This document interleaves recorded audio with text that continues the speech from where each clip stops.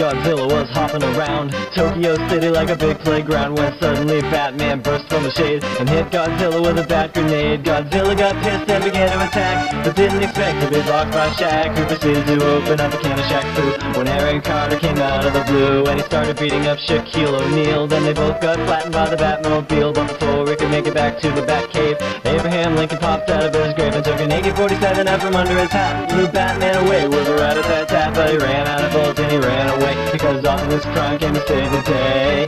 This is the ultimate showdown of ultimate destiny. Good guys, bad guys, and explosions, as far as the eye can see, and only one will survive. I wonder who it will be. This is the ultimate showdown of ultimate destiny.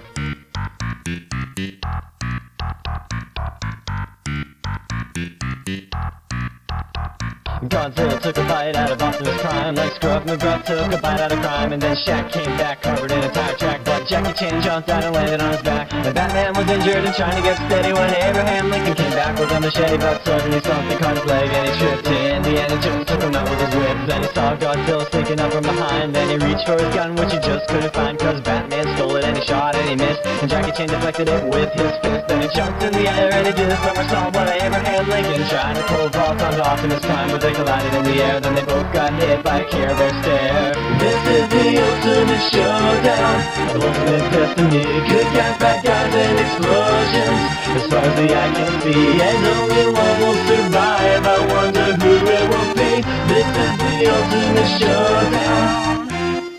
Angels sang out in an immaculate chorus.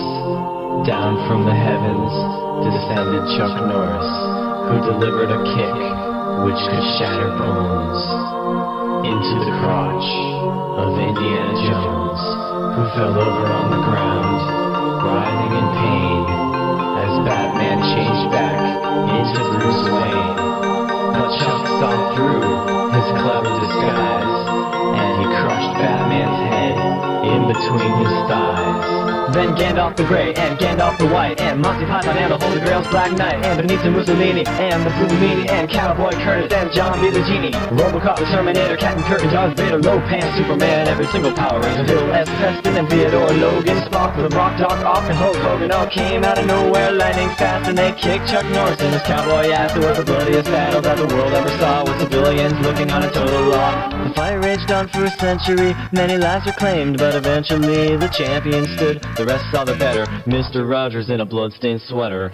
This is the ultimate showdown of ultimate destiny. Good guys, bad guys, and explosions, as far as the eye can see, and only one will survive. I wonder who it will be. This is the ultimate showdown. The ultimate showdown. This is the ultimate showdown. The ultimate showdown. This is the ultimate showdown of ultimate destiny.